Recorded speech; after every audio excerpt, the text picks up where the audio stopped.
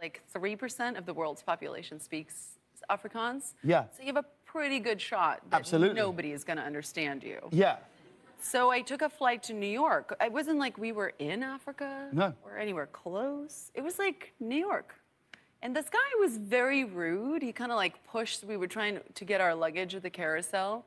And my mom and I I mean, literally we're just like ripping into him, thinking that he couldn't understand a word.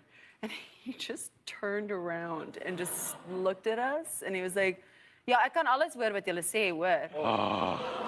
And we literally we had nothing, we had no comeback. Like, it was just, and that's hard for me and my mom. Like, Yeah. we talk about anal bleaching. Yeah.